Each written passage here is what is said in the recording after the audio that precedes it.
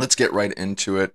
Now, before I talk about Falcon and Winter Soldier episode 6, there is spoilers in this discussion for episode 6. So, if you don't want to hear any spoilers whatsoever, if you haven't seen the episode, go ahead, watch the episode, and then come back to this video, and we'll get you all squared away. So, with that out of the way, let's kind of get into it. So, Falcon and Winter Soldier episode 6, the series finale, or at least they say it'll be the series finale. I have some suspicion that they might make a second season. If they don't, they'll have to really intertwine it with the rest of the Marvel universe, because wow, there's a lot of things that were, I wouldn't say a lot, there were a few things that kind of went unresolved as the series ended up wrapping up. So the episode kind of begins where we leave off in episode 5. Episode 5 ends with the Flag Smashers kind of making a move on a meeting between prime ministers of different countries, trying to figure out what they're going to do with the GRC and the settlement camps.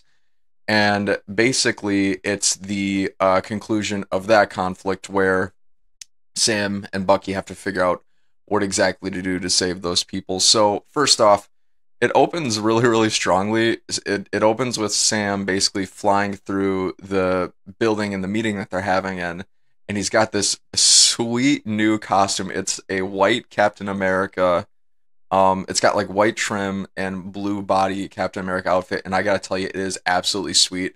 I'm assuming that that's what was in the box that Bucky gave Sam in the previous episode from the Wakandans. If you remember in a previous episode, Sam, or not Sam, Bucky says, "Hey, I had to get this for you, and I had to call in a favor to the Wakandans to get it." So I'm assuming that that outfit is what was in the box, and I gotta tell you, it looks absolutely sweet. If you guys haven't seen it yet, go check it out. It's something to write home about. It's absolutely phenomenal. And something that's kind of interesting, right when we see Sam in that outfit, I don't know if it's right after we see him or just a few minutes after, but they kind of make the proclamation like, hey, that's Captain America, or Sam says, I'm Captain America, which kind of shows full circle that Sam has now grown and transitioned as a character, as a person, to own the Captain America title that I would say refused before by him giving up the shield in the first place. I would say he refused that Captain America title. I think he used to believe that no other person should take up that mantle, and now we've seen that come full circle, and I think he's changed his mind. And the episode does a really interesting thing where it makes it abundantly clear that Sam is now Captain America. They refer to it, I believe, 4 or 5 times throughout the dialogue, and at the very end of the episode in the credits, they retitle it. They normally say The Falcon and the Winter Soldier, and at the very end, it now reads Captain America and the Winter Soldier. If you get to the end of the episode, you'll see exactly what I'm talking about. But I thought this was a really suitable way to kind of wrap up the story, at least in this series or in this season for Sam, because it just shows you like the growth and the change in mindset that he's endured along the way, from meeting Isaiah Bradley, from giving up the shield in the first place, from his interactions with John Walker, Carly Morgenthau. It's like he's been through quite a bit in this series, and it's just made for some really interesting character development. And I think it was very fitting that he ended up becoming and earning the title of Captain America in this case. So that's a really long and winded explanation for only going into like the first 5 minutes of the episode, but that's just kind of what I thought about it overall. And in terms of the rest of the episode, so the episode kind of goes on. It's your classic, normal, good guys chasing bad guys pursuit pretty much in this episode, because the Flag Smashers are in the middle of attacking these politicians, and then Bucky and Sam are trying to save them, so they go on and do their thing. And in the middle of it, Sharon Carter actually ends up showing up and meets Bucky. There's really no explanation as to why she's there in the first place. She just kind of shows up and says, hey, I'm here to help, and she does exactly what she's there to do, which is help Bucky and Sam take down the Flag Smashers, which I'm glad we get to see more of Sharon Carter. I think the one thing that I was really bummed about in this series overall is that in the 3rd episode, we get to see Sharon Carter, and in my mind, I was like, man, I'm really looking forward to seeing her in more episodes, and we really don't see her throughout the rest of the series until episode 6, which I'll touch on my thoughts on that a little bit later, but it was just good to see her again. She's doing her thing, and she didn't really stand out in the episode, but I'm just glad that she was there, because if she was only in one episode in the series, I would have kind of scratched my head like, why introduce her at all? It would just wouldn't have been fitting. I think it would have hurt the series without her in this episode. But anyways, so in the middle of the episode, as well as this pursuit is going on, who else comes back but John Walker, this time in his old Captain America suit and the Captain America shield, which he made, which of course isn't made of vibranium. It's just made of whatever metal he probably had around in his shop that he handmade himself. And you can really, really tell throughout the fighting that he engages with the Flag Smashers, because by the time the fighting is over, his shield is beat to hell. Like, you can tell it's not made of the world's strongest metal. It could be made of aluminum or steel for all I know, and the Flag Smashers just absolutely annihilate it, so it looks like a child's like plaything by the time it's all over. So it was just an interesting thing overall. I don't really have any thoughts about him returning in that episode in general, only that it was fitting. He's there to get, or to, I guess, make amends or get comeuppance to Carly, because she in fact killed his best friend Lamar in episode 4. If you haven't seen that episode, I thought that was the strongest one in the series. But there's a really interesting moment between John Walker and Carly Morgenthau in the middle of all this fighting, where John, he confronts Carly and he says, "Morgenthau, I'm here to basically avenge my friend, for lack of a better word." And she says something really interesting. She was like, I'm paraphrasing, of course, I don't remember the exact line, but she says basically Lamar's life didn't matter. And you can just see in John Walker's heart, in his eyes, he's like, "You're saying you killed my best friend and his life didn't even matter?" And she makes a really interesting point that I didn't expect her to say, which was, his life didn't matter to my cause. So she wasn't really saying that his life didn't matter, because obviously that would just be, I think, a little too dark for Carly Morgenthau as a character. But she's saying, I'm not really here to hurt. It's not personal. It's just, I'm here for the cause because there's a greater good that I'm fighting for. It's not just about Lamar. He's basically just collateral damage. And I think I felt so bad for John Walker in that moment, because that's his best friend, who he went and fought through 3 tours, I think it was, with, and she kind of just looks at him as a casualty of war, while John looks at him as his life, his best friend, his lifelong friend. And it was just really interesting to see that all kind of come to a head in the grander scheme of things. It's like, what people lose may seem very small in the grand scheme of things, but they mean a lot to somebody out there somewhere. And I just thought that was kind of eye-opening to really see that kind of come to fruition. So a little bit on that introduction there, and then the everything kind of keeps going on. Like I said, I'm kind of like brushing through a lot of the action that really goes on, because there is a lot of it in this episode. One thing's for sure, you won't be bored at all, because it's a classic Marvel action-packed adventure with some really good moments in between. The next good in-between moment I think I saw was Carly and 3 or 4 other Flag Smashers that we see throughout the series, like 3 or 4 of her friends. I can't remember their names. I don't even think they really mention them very much throughout. But she says that, I'm not really afraid to die. We all have to be prepared to die, because the cause can go on without us. The cause does not need their leader, Carly Morgenthau, or the rest of the super soldiers anymore, because they've raised the cause to be big enough in order to have a really good following, which I think they've demonstrated that pretty well in previous episodes, especially at the end of episode 5 when they're in that park. I thought that was an interesting touch overall, but you can just tell that the characters are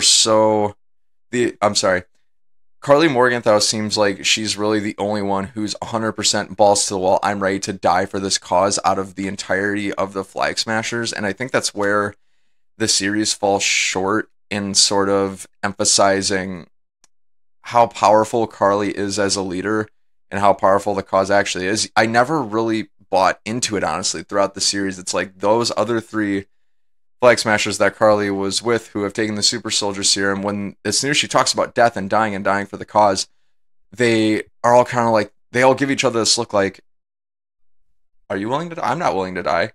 You're not, no, we're not willing to die." And then Carly kind of like forces it out of them. She's got to kind of beat out of the word, like beat their confidence out of them through brute force. And you can just really tell she never really has the fully supported backing that a cause would need in order to really support dying for it, I guess you could say. So it's like, as a leader, because of moments like that, because there were several of them that happened throughout the series, I never really bought into Carly Morgenthau as a strong leader. I think she just got so deep entrenched into this cause and just took her friends along with her, and then now her friends are kind of realizing like, I am not ready or prepared for this, and it just really it really retracted the experience for me for the Flag Smashers in general, because it makes them look like a really weak group, and also it really weakens Carly Morgenthau's character because it shows that she's really not a strong enough, capable leader to lead a giant cause like that. Which I wouldn't be surprised because Carly Morgenthau can't be that old. I mean, they never really allude to her age. I would assume she isn't that old. I don't know if they actually say in the series what her age is. My assumption would be like late teens, early 20s would be her character's age, which you're never too young to lead. If you're a fantastic leader, you're a fantastic leader. Age is secondary, but for her, I just don't think her as a character, she was portrayed as a strong enough leader to actually, for us as an audience, to buy into the Flag Smashers. So I thought that was a really interesting occurrence that happened in the episode overall as well. So kind of jumping a little bit later into the episode, there's a moment where Carly and the Flag Smashers get separated. They're running away from Sam, Bucky, and now John Walker, because now John Walker's obviously in the fight, and also don't forget Sharon Carter in the background as well. And the Flag Smashers split up, and then of course Sam and Bucky and John Walker go in their different directions. Bucky and John go in one, and then Sam pursues Carly, which only makes a ton of sense, right? Because throughout the series, Sam is the one who's probably the most qualified and has demonstrated that he is definitely the most qualified to talk Carly down, because he believes that there's still good in Carly and that he can help her, because that's what Sam does. That's what he's always done in the MCU. So the next most interesting moment is Carly is running away from Sam. Sam can't find her. Well, who does Carly run into but Sharon Carter? And basically in this moment, Sharon Carter reveals that she's the power broker. She's been the power broker all along, which me as a fan, I'm not really too surprised at all that she was the power broker. In fact, midway through episode 4, I'm kind of like, Sharon Carter's literally the only person that would plausibly be the power broker. I couldn't think of anybody else introduced throughout the entire series that would in fact be the power broker. So it was a big reveal, but it didn't have the impact that it did, because it's like, for me personally, I could kind of connect the dots and be like, well, it's got to be Sharon. She's got to be the power broker. So it was a really, to me, like a lackluster reveal, but it was a reveal nonetheless. So as fans, for the series winding down, we got that closure, which is great, because if we hadn't found out who the power broker definitively was, that would have been a hole in the series. I think that would have been left for the imagination. I just don't think would have been appropriate. So Sharon Carter is the power broker. She's been kind of pulling the strings the entire time. She hired the French hitman essentially to spy on Carly. If you guys don't remember who that is, Sam fights him at the very beginning of episode 6, and also fought Steve Rogers, Captain America, and I believe it was Civil War. It was the Winter Soldier. I can't remember which it was. I think it was the Winter Soldier in this case, but so that big reveal kind of happens. You find out that guy was just there to spy on Carly the entire time. Obviously, Carly's pretty heartbroken, and now we basically got a 3-gun standoff. Sharon's pointing at Carly. Carly's pointing at her. Assassin's pointing at Carly. Everybody's pointing guns at each other, and basically at this point, no one knows now besides the hitman that she hired and Carly that Sharon is in fact the power broker at this point. Nobody else knows. Not Sam, not Bucky. No one else in the world knows. So in order to kind of save that face, she ends up shooting the assassin, or I'm trying to remember how exactly this went down. Assassin shoots Carly, Sharon shoots Assassin. Everybody gets shot basically in this standoff, and the only one who lives through it is Sharon. She takes the shot to her left ribs, and she lives, and she was able to keep her secret, because right after that standoff, Sam, of course, conveniently comes running in. He sees Carly on the ground. She's dying. Her dying words were, "I'm sorry." So obviously she felt guilty about the things she did, the people she killed, and that's the end of Carly Morgenthau. And to me, that's really the end of the Flag Smashers, because there's their leader, but who knows? We'll have to see in future series and episodes and movies in the MCU how that all kind of goes down. But the point is, Carly's character comes to an end, she passes, and Sharon gets to keep her secret that she's the power broker, because the only 2 people in the entire series that knew that she was the power broker are now dead. So she's off free and clear at this point, and then she gets to kind of save face with Sam, Bucky, and everybody else. So they still look at Sharon as the Sharon that they knew in Winter Soldier and also Civil War, but they don't know her for who she is, which is the power broker. And the show never really. The show does a good job of making her intentions clear that she is there to retain her power and keep craving it and keep basically control of, I guess, the underworld, for lack of a better term. And so I'm curious to see what she's going to do in future movies and series and episodes. Maybe she'll become a villain, but that's kind of how that all plays out. And at the end of the day, everybody gets saved. All the senators are saved. And one thing I want to touch on as the episode kind of winds down is Sam poses, after all of the politicians are rescued, he poses these questions to these politicians, like, basically, like, what's wrong with you? All of these billions of people were gone for 5 years, and you're not doing the appropriate things to help them. So he kind of he says, I'm paraphrasing, he basically says, do what you must do to help these people. I saved your asses today, but you guys have to learn to do the right thing to help these people if we're going to go ahead and keep protecting this world, because it has to be a world worth protecting. Like I said, I'm totally paraphrasing. I can't remember everything that Sam said, because the episode spends a good 4 or 5 minutes on him just portraying that message to those leaders. And I think the message almost went on a little bit too long because I kind of got lost in it, but it was powerful nonetheless.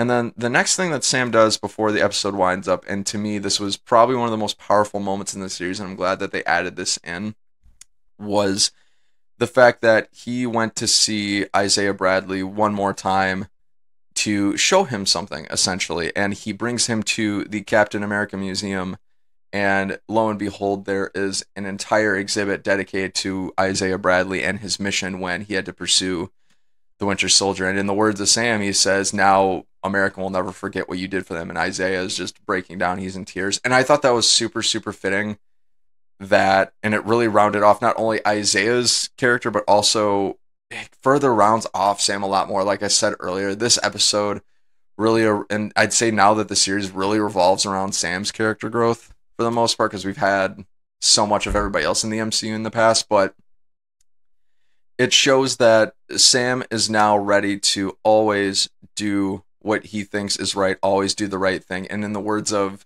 Peggy Carter, even in times when people say move and you're doing the right thing, you say, no, you move. Like, you stick with your guns, do the right thing. Doing the right thing is always doing the right thing. And that's something that Steve always strived for. And that's a quality that Sam possesses. And he is going to carry that with him now as Captain America. So he does all the right things. He saves all the people. He challenges the people who have done wrong and know that they can do better. And he also uplifts people who might have been wronged in the past. So overall, like I said, this is a really big catharsis and roundup for Sam's story, which I thought was a really, really nice touch. So then as the episode kind of wraps up a little bit more, there's a few more strings that still have yet to be kind of connected. One, what's going to happen with John Walker? And two, what about Bucky? Like, the one thing that really bugged me about this episode, and actually the series in general, is that I could have used a lot more time with Bucky and him making amends for him being the Winter Soldier. How does he deal with his old man friend? I can't remember what his friend's name was off the top of my head, but like, how does that wrap up? And they really don't touch on it till literally like the last 4 or 5 minutes of the episode. And when they do, it's very brief, and it's like, I like, me as a fan, I was waiting for the entire series for Bucky to really make amends for those things and really feel his emotions and see that growth and the pain and what it's like to come face to face with your demons from your past. Like, from a mental health perspective, I just think that's so powerful, especially the world in the pandemic that we lived on. I just thought that could have been a really valuable message in addition to the other messages that were portrayed in the show so far. So it's not that they didn't touch on it at all. It's just, I don't think they touched on it enough, is what I'm trying to say. So basically, I'll cut to the chase. What Bucky did at the end of the episode is he finally confronts his friend. He goes to his apartment and he says, I have something to tell you about your son. He tells him, basically, and this all takes place within like the course of maybe 30-40 seconds. It felt like he says, I'm the Winter Soldier. I killed your son. I didn't have a choice. And then like, that's that. He pretty much leaves his friend behind for what it seems like forever, because it seems like Bucky has now moved on. He's made amends for all the things that he's done. It's just the episode just kind of glosses over it, and it's like, oh man, there could have just been so much more opportunity there for us as fans to really feel that catharsis for Bucky and to see Bucky go through that and make amends, like I've said like 2 or 3 times already. And it just, the show really missed the mark for me. And to me, I enjoyed the episode overall, but that really hurt, and it really kind of hurt my outlook on the series in general. But I'll talk about that in just a minute. Moving on next to John Walker. So in the previous episode, in episode 5, John Walker gets introduced to this person, this woman. I don't know who she is, and the series doesn't talk about really at all who she is, besides she has a card that has nothing on it, and she's really mysterious.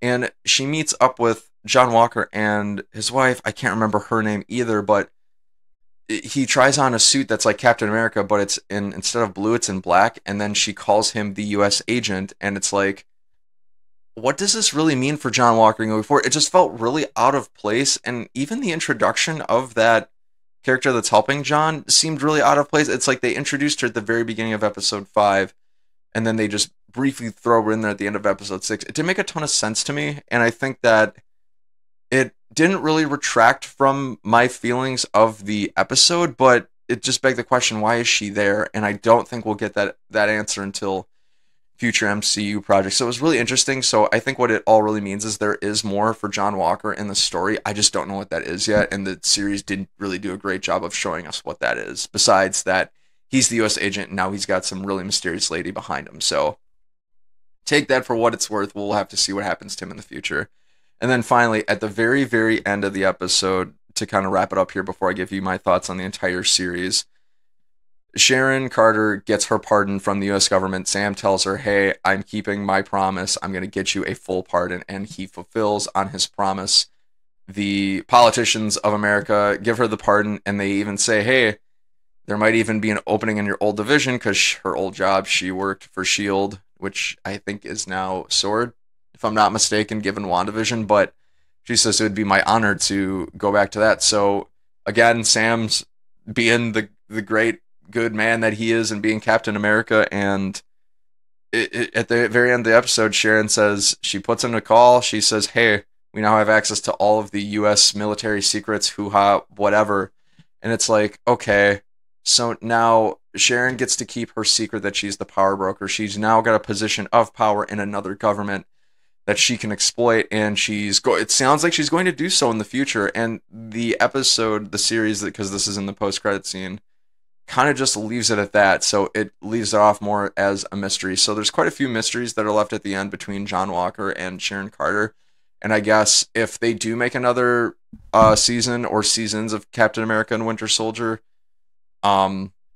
I'm sure they'll pursue that further. I don't know if they will or not, or maybe they'll pursue them in the greater MCU projects and movies coming up, which I just don't know how they interweave John Walker as U.S. agent and Sharon Carter as a member of S.W.O.R.D. now into the greater MCU universe, because it's like, okay, I feel like we've seen both of those enemy types before. It's like Sharon Carter is the mole in the system. It's like, well, that was pretty much all of S.H.I.E.L.D. at one point with Hydra. It's like, are we really going to see that again with her as the power broker? It just seems like, I hope they don't really pursue that too much, because it seems like the same song and dance that we've seen before. And to me, that would just really kind of leave a sour taste in my mouth, like yawn. But I mean, who knows? Time will tell, and we'll get there when we get there. So that was pretty much the full breakdown of episode 6 and what I thought were the implications. Sorry if I jumped around a little bit, but what were my overall thoughts on the episode? I enjoyed the episode. I thought it was a suitable wrap up for the season or the series or whatever it might be.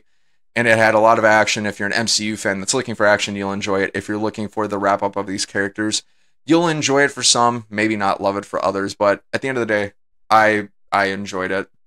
The series overall, though, now, how did I feel about the series? I think that the series could have used 2 more episodes between episodes 4 and 5. And I also think it could have used 2 more episodes between 5 and 6. I know that I'm guessing that the production of the show had to get kind of halted because COVID-19, all the shooting in the pandemic, like, it happens. I totally get it. It's just without more context to the series, I just think there's so much more story to tell. It's like there's more story to tell with Sharon as the power broker, Madripoor in general, even Bucky, who is one of the main characters of the show. I feel like they missed so much of that. The more of the Flag Smashers, I wouldn't have minded seeing them, but then again, their development as an entire group I thought was pretty weak throughout the series, and I never really bought into it. With more episodes, maybe I would have bought into it more. And also, I really wanted to see the series really peaked for me at the end of episode 4 when John Walker kills that Flag Smasher with the shield. We really don't get, I think, enough information and fallout and implications from that after that episode. Like, we see the personal price that John has to pay, but I felt it to a certain extent, but I would have loved to have seen more of it, I guess you could say, between episodes 4 and 5, and then also more of the development even from Sam and Bucky between 5 and 6. Like, I think just more episodes could have been added to this in general.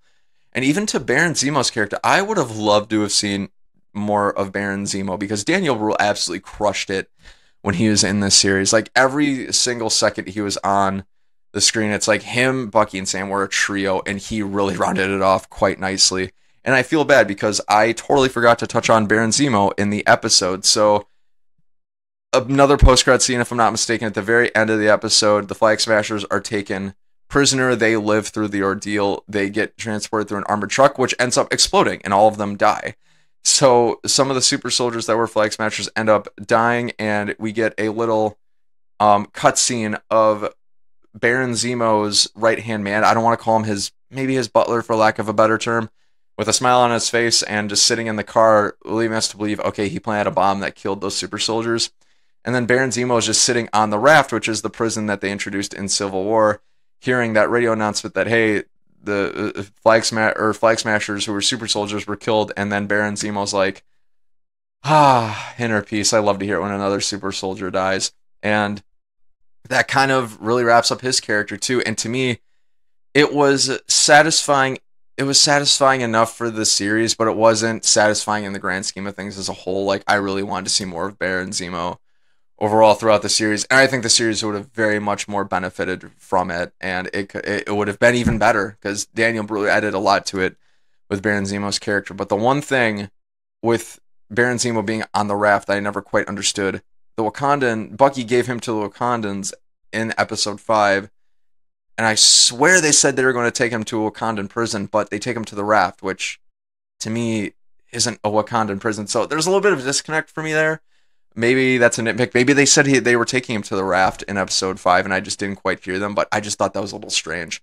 So, what else? How else did I feel about the series overall? I thought it was a really good series. I really enjoyed seeing more of Sam. We get the most of Sam in the entire series, see him grow and develop. We don't get enough of some characters that I would have liked to have seen. Bucky, Sharon, Baron Zemo, John Walker. I'm kind of like, they give enough to John Walker where I'm satisfied. I didn't really find John Walker super interesting as a character overall.